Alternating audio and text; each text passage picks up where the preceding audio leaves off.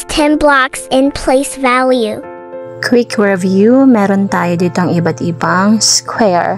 As you can see, yung kulay yellow, isang square lang siya. Ang tawag natin dyan ay ones or unit or tinatawag din siyang square.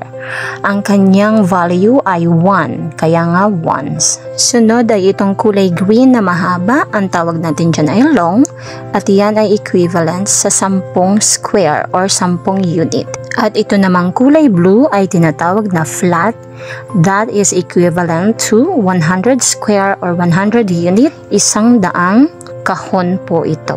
Tingnan ninyo ang larawang ito para masigit ninyong maunawaan. As you can see, meron tayong 4 ones, 3 longs, and 2 flats. So, this is equal to 234. Papalitan natin ang pangalan. Gagawin natin ones, long, and flat. Bali, ganito yung assignment ng tutee ko na pumapasok sa public school. Baka may kapareho sa inyo. Pwede nyo tong sabayan. Number 1 is 2 flats, 3 longs, and 2 ones. Isa-isahin natin siya. So, yung 2 flats.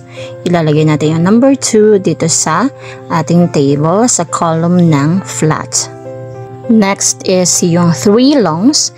Yung number 3, ilalagay natin sa long. And yung 2 ones, yung number 2, ilalagay natin sa column ng ones.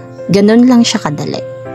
Next example natin, as you can see, ay nakashuffle yung ating longs, flats, and ones. It doesn't matter kasi kahit ma-shuffle yan, rumble yan, ay you just have to fill it in the table.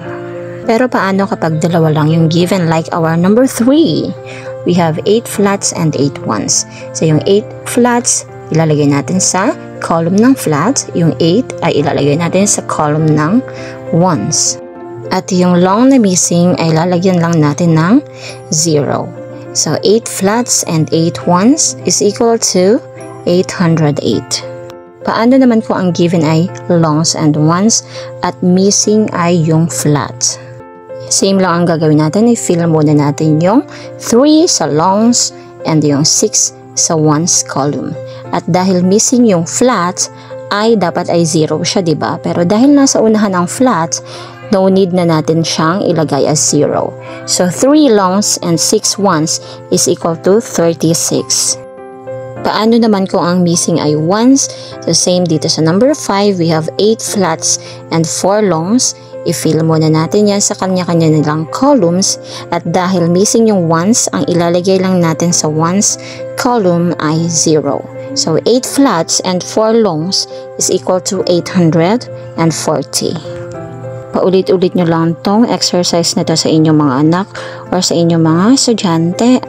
But make sure na alam nila yung sequence ng flats, longs, and ones until kaya na nilang walang gamit na table.